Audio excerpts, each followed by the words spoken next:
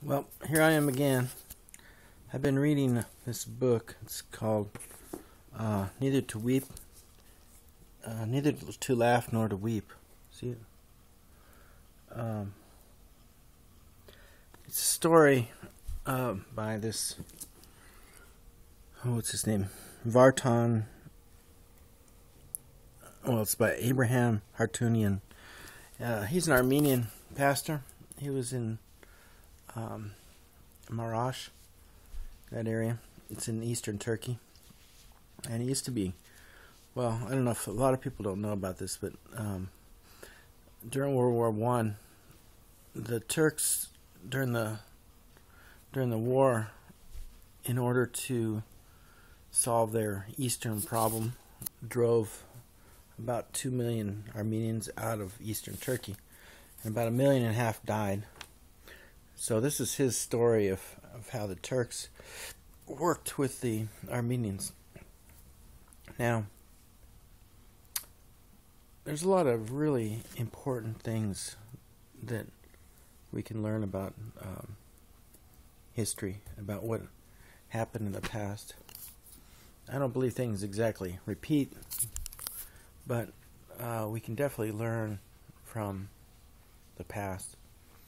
And so a lot of the same thoughts, they'd lived there in Turkey for 4,000 years, the Armenian people, and so they couldn't even imagine leaving that area. And for the Turks, who are Muslim, to drive them out, it's they couldn't believe their neighbors would do that kind of thing to them, but they did. And it makes me think a lot about today. A lot of people can't imagine that all this stuff is going to happen. All this financial ruin, all the fighting, all the disasters that are going to happen in this country. That all the arrests that our own government, our own police are going to do against their own people, trying to take away guns. It's going to be a horrible situation. But I look at these Armenians, okay. For the most part, they weren't able to defend themselves.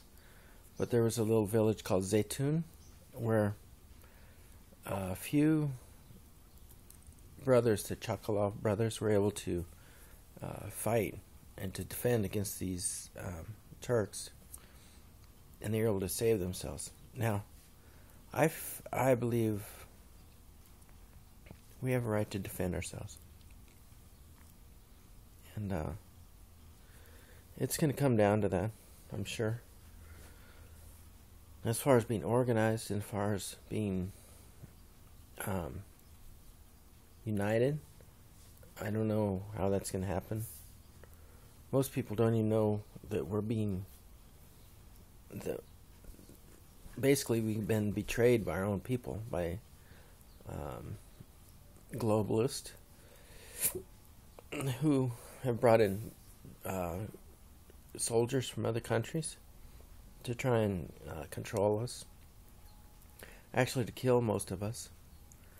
I'm sure I have my name on the list somewhere. If you have any kind of influence or any kind of intelligence, they know that you're a threat, and they would try and arrest you and kill you. There's already reports of these detention centers. Alex Jones talks about them. I'm sure it's true. Even Jesse Ventura was showing pictures of him. And so, it's not a big surprise. It's just, it's hard to accept that our own government, but they're not our own government. I don't know who these people are, but we've been sold out, and we're going to see what happens real soon. So, anyway, just from the lessons of history, we need to fight. Thanks.